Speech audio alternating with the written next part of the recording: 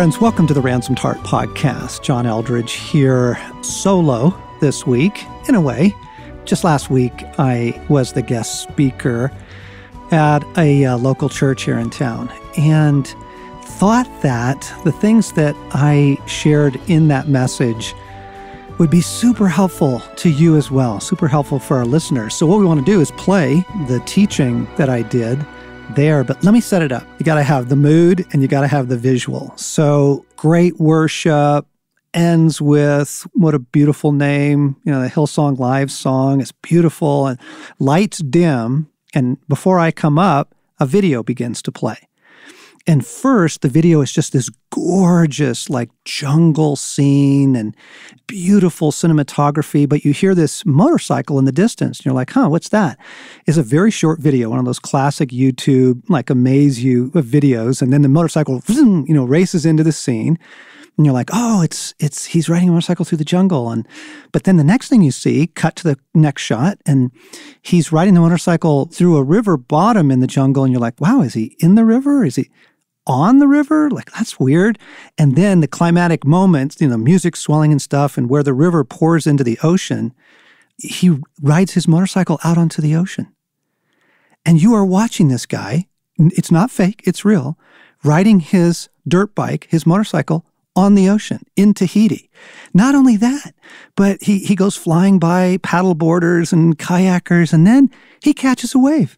It's a customized bike, and it has little paddles on the wheels and stuff. But you can't quite see that. He just looks like a normal rider, but this guy actually does this thing. And where I brought the audience, the swelling moment of this 2-minute video, is this guy with a helmet on, gloves, boots, riding his dirt bike. He's surfing a wave. I know what you're thinking. That's wild and crazy and over the top, and John's going to get up here now and talk about wild and crazy and over the top with God. Nope. That is totally unhelpful. Really. There is not a single human being in this room that is ever going to do that. You are never, ever in your life or in the life to come going to ride a motorcycle on the ocean. Not in Tahiti or any other place. Friends, I don't think we've given any kind of thought, really, to what it does to the soul to live in a culture where that kind of stuff is the daily fare, right? This shows up in my inbox all the time. I know you get them too. People texting you stuff. You got to watch this video, and whoa, did you see this guy jump out of this helicopter? And even in the Olympics, phenomenal athletes doing unbelievable things, totally unhelpful. Because what it does is it sets up an unspoken set of expectations in our own hearts that unless your life is YouTube worthy, your life is stupid. It's boring, right? And even worse, that if you're going to find God and you're going to have more of God, it's going to come through some amazing experience, something just totally wild and, over the top. Not true, unhelpful, and the problem is that makes it totally inaccessible. Our topic is more of God. More of God. Because whatever your current need is, whether it's reconciliation in a relationship, or it's loneliness and failure of relationships, whether it's internal, psychological, emotional stuff, financial, work, career, mission, just clarity, or just help, whatever our need is, more of God would change everything. It really would. More of God in our bodies, more of God in our souls, more of God in us. Oh, that would be huge. It literally would change your life. But when you live in a culture of like the fantastic and the way over the top and the bizarre and the erotic and the freaky, it's like the regular stuff that's showing up, it gives you the impression that if you're going to have like a deeper, richer, amazing thing with God, it's going to have to come in some kind of amazing way. And I have some wonderful news for you. Not even close. Life is totally built on the dailies. Think about love and friendship and marriage, okay? Love and friendship and marriage are not built on skydiving together or trips to Paris or kayaking the Amazon. They're not. It's not. Once in your life, you're going to do that? That's not your daily. That's not even close. That's not attainable. Right?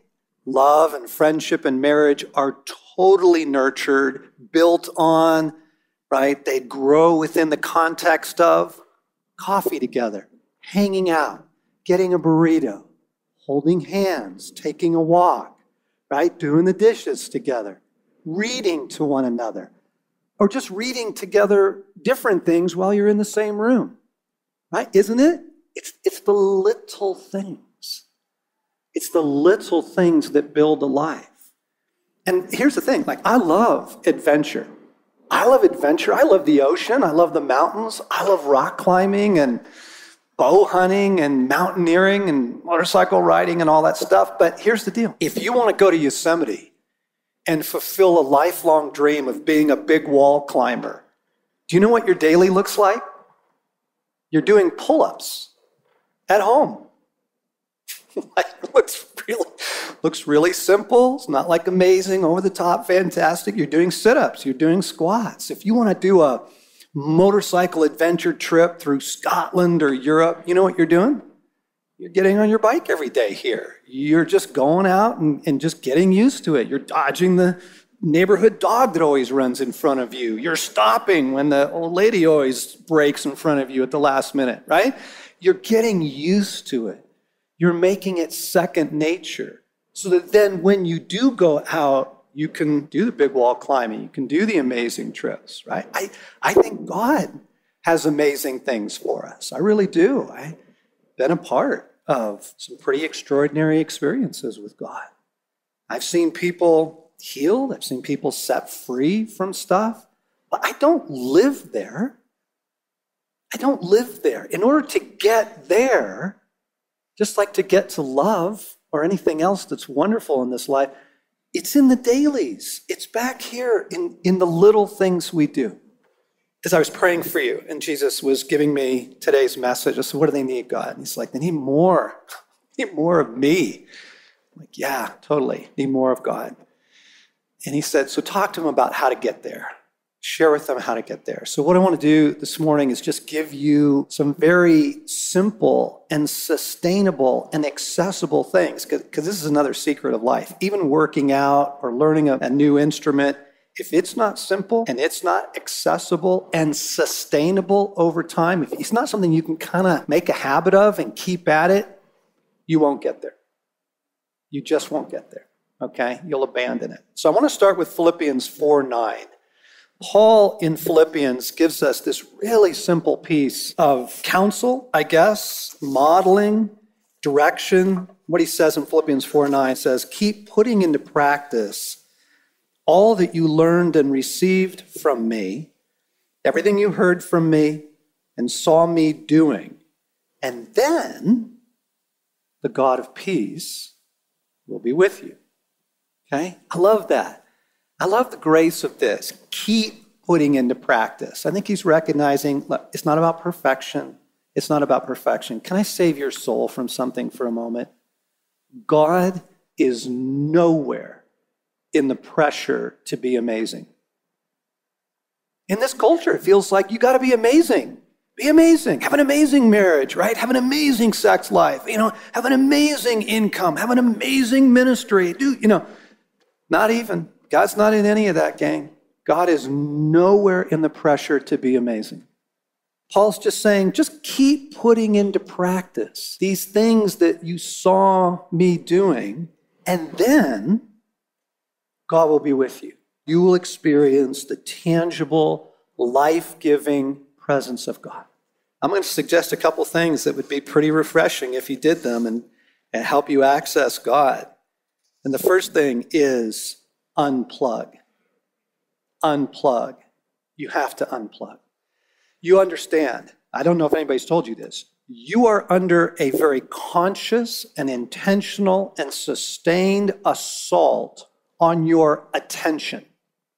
Okay? Your attention is the last great commodity in the marketplace. And everybody is buying that real estate, and everybody is coming up with the fantastic video and the odd and the bizarre and the freaky to arrest your attention. Okay? I'm at the gas station the other day. Put in my credit card, take out the nozzle. As soon as I do, gas station TV starts shouting at me. And I'm like, you are kidding me. Like, I can't get away from this anywhere. I didn't ask for that. I didn't push the button. Would you like to listen to this assault? Right? It just comes at you. I like to use some of the online Bible programs. Super helpful. God bless the people that put those on there for free. You know, you can get on and look up verses and check out the original languages and that kind of thing. But the thing is that they sell the real estate, right? And so I'm on there the other day, and boom, immediately, ads start playing on the side. And Google knows your buying habits, right? Google actually knows a freaky amount of information about you. And so boom, boom, boom, here's all this stuff on things that they know will get my attention. Your attention is constantly being taken hostage, okay? Even the weather app. I use a weather app on my phone. I like to check the weather. And so I checked in the weather the other day, and immediately, the video comes up first of a new age animal, freaky thing washed up on the beaches of Florida, never before seen by man, right? This is your daily. This is the stuff that just comes at you all the time. Gang, you have got to unplug from that. You have got to get out of that. That is an assault on the soul. Now, I'm not going to do this tirade against technology, okay? I just want to point out something. Did you know that rates of anxiety and depression rise in direct correlation, direct amount to the amount of time you spend on social media? Did you know that? Anxiety and depression. Somebody ought to go like, whoa, that is horrible. Okay, so at some point in your day, we're talking about the dailies, where is your sacred space? When is your sacred space? You've got to have some sacred space, okay? You've just got to push back 10 minutes, okay? I'm not talking about 40 days of fasting and prayer. I'm saying, where is your margin? Where is your soul space every day? Because if you create that soul space, right, it allows you to, one thing, to detox from the culture, but it allows your soul some space to experience God. So a couple of things I have come to do that have been very helpful. Do not check your phone as soon as you wake up in the morning. Okay? It's there and it's calling. Like, who's texted in the night? Did somebody send you a new video of somebody doing something freaky, weird, and over the top? It's all there. Check your Facebook, right? Your news feed. Don't do it. Don't do it. Not first thing. Okay? Just resist that. And when you first get up in the morning, give your soul mercy. Mercy for your soul to wake up, for your soul to just have some quiet. And here's the thing, gang. If you build it, he will come. If you build it, he will come. If you create a little bit of sacred space every day, God will meet you there. And you will begin to love it.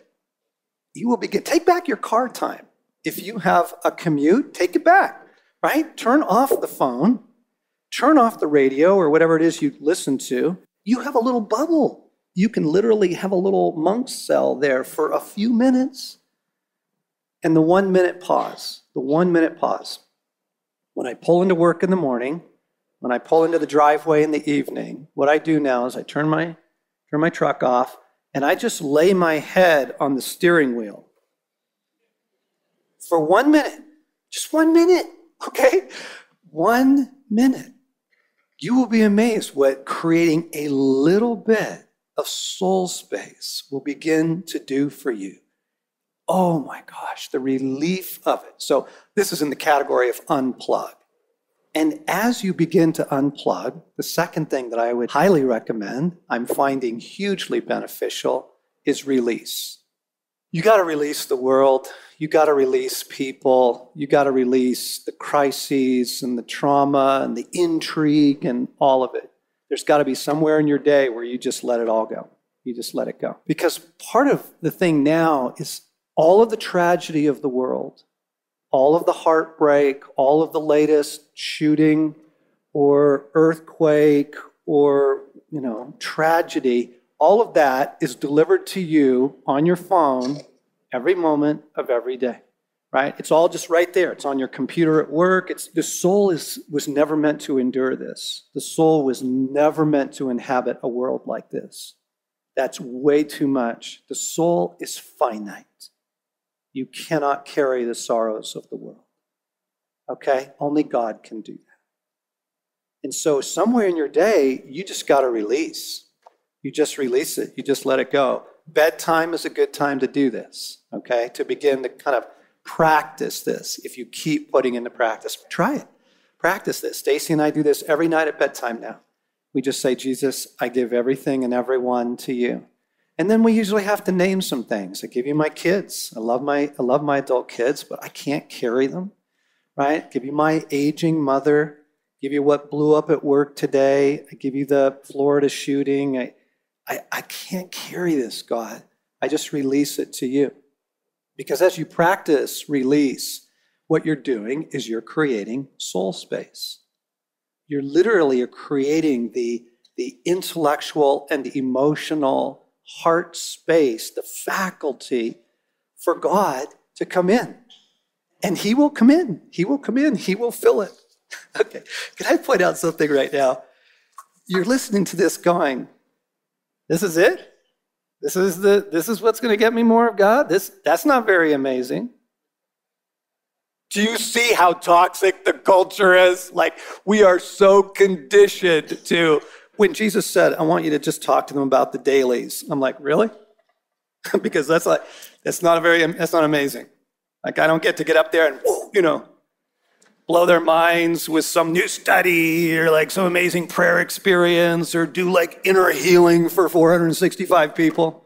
He's like, yeah, no, not helpful. You know that's not helpful because that is not sustainable. As an individual, you can't keep that up. You can unplug though. You can unplug. You can create a little sacred space. You can release. You can do that. Okay? Couple more thoughts. Couple more things that if you will make part of your daily, it'll really help. Because the goal is more of God. The goal is more of God. So having unplugged, having released, what do you do with that space? Okay, well, prayer. But let me correct right away. By prayer, I don't mean praying for stuff. Okay, I don't mean praying for your mom or praying for the lost or praying for the schools or Colorado Springs or the world or whatever. Okay, that's not the first purpose of prayer, not even. Okay, the first purpose of prayer is union with God. What prayer does is you begin to practice just simply prayer. Prayer opens your soul up to God. It allows you to receive him. And so, you know what a great prayer is? It just goes like this. God.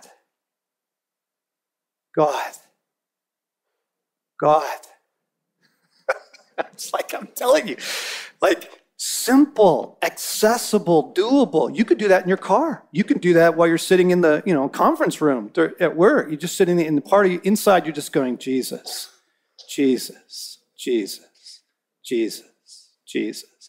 Because as you do that, he comes through that channel of prayer.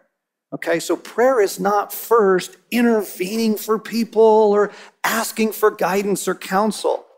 Yes, there is all that. But in this sacred space, what we are looking for is more of God. Okay, and so like just some prayer. Just some prayer. Please tell me that prayer is part of your day. Please.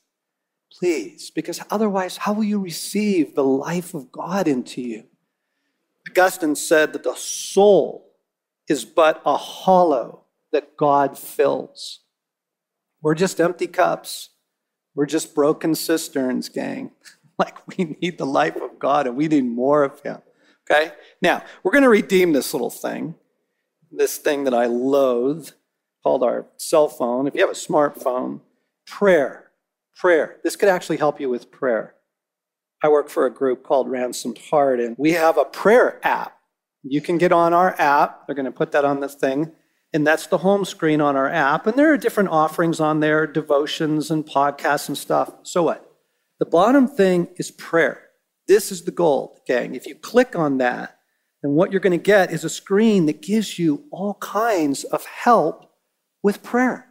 Because most of the time people say, I don't know what to pray. I don't know how prayer works. We can help you.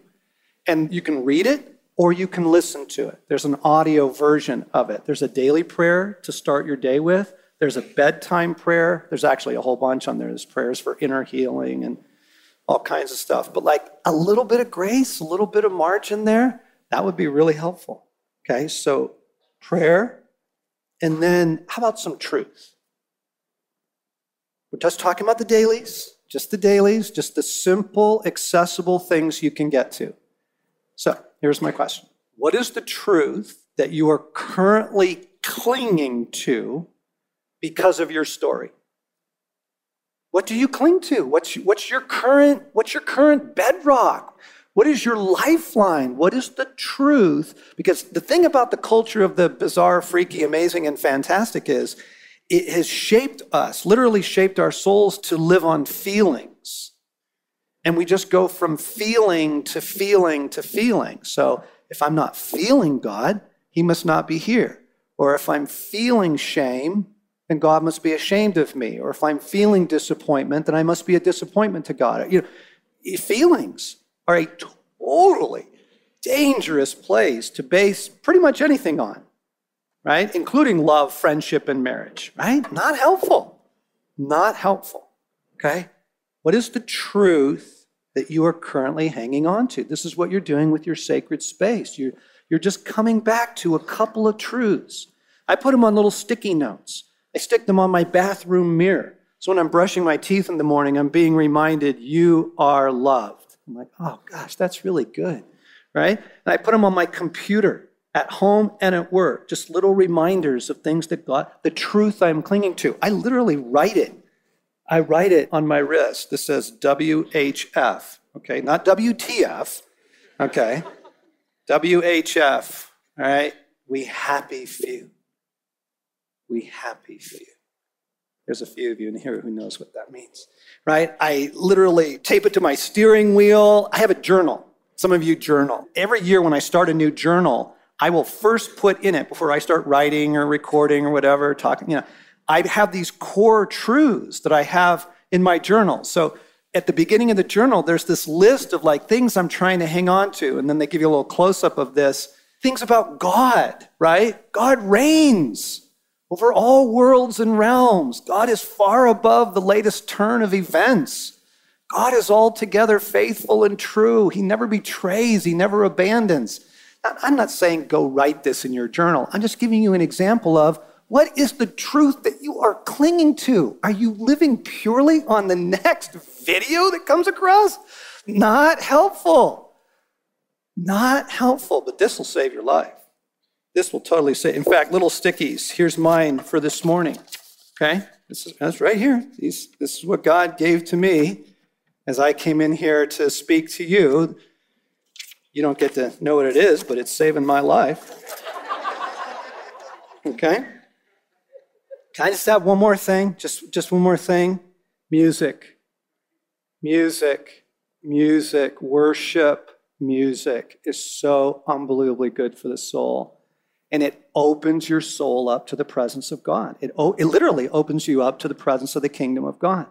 And so you can redeem this little thing, right? By all the great apps and iTunes and stuff out there. You have a worship list on here, right? You have your top 10 worship list on your phone, right? so that you can access it wherever you are, whenever you are. You're at the gym. Yeah, and the gym, like the assault on your attention. You can't even go work out anymore because the TVs are all, kind of thing. I don't want the news. I don't care what Trump is doing. I just came in here to run, right? Okay, I'm sorry for the tirade. You have your worship thing on there, and so I'll just put my headphones on and I'll tune out the world while I'm working out or while I'm walking the dog, or particularly in those silent moments in the morning before I look at the world, just a little bit of worship. So like Spotify, here's my Spotify home screen. You can see that I've been listening to Rita Springer, Battles, her song Defender. Oh, killer. Have It All, Bethel, unbelievable. And then on my Spotify, I've got my top 10 list, or 8 or 6 or whatever that is. 2, 4, 6, 8. If I were you, I would take a quick picture of that, actually, because you can cherry pick some of the best worship that's out there right now. But the point being, you're doing this. This is your daily. You're creating sacred space. You're releasing everything. You're just releasing it. And in that sacred space, right, there's music, there's worship, there's prayer, right? There's a little bit of truth that you're clinging to. I'm not telling you to read the book of Exodus or, memorize Deuteronomy. Simple daily things. Simple daily things. And if you practice this over time, what it ushers in is more of God. And what it prepares you for is, yep, you bet, you will be the strongest soul you know. Friends, we live in very, very hard times. This is a very, very, very difficult time on the planet to be a human being. The level of human crisis and trauma, the uncertainty of the future, the hatred, holy cow, the hatred in politics and racial relationships and just online, just on social media, and the evil that has been released on the earth. You live at the end of the age. Nobody told you that, by the way. And it requires more of God. More of God. We need more of God. We need more of God. Okay? So this is the fascinating question. If what we need is more of God, then wouldn't we be structuring our daily around doing things that bring us more of God? Nobody does this. Very few people practice this. And then they get angry at God when he doesn't show up. It's like, wow, that's a little backwards, gang. So Jesus, I'm just going to pray right now. Jesus, I just release it. I release it all. I release everyone and everything to you. I release it, God. I release it. And I just turn my attention back to you. Oh, God, I need more of you. I need more of you. Would you lead me into those dailies that will allow me to receive you? More of you, Father. More of you, Jesus. More of you, Holy Spirit. God, rescue me from the chaos. Help me to create some sacred space and meet me there. I need more of you. I hope now you can see why I wanted to share that with you. I think there's some real practical stuff, really accessible things in there that can help us find more of God, friends. And you've been listening to a sermon I gave in a local church here. But next week, we're going to pick up the conversation. I'm going to have my buddy Morgan come in, and we're going to talk a little bit more about some examples and just give you some more things from our toolbox that we think are simple and accessible and sustainable. You've been listening to the Ransomed Heart podcast with John Eldredge.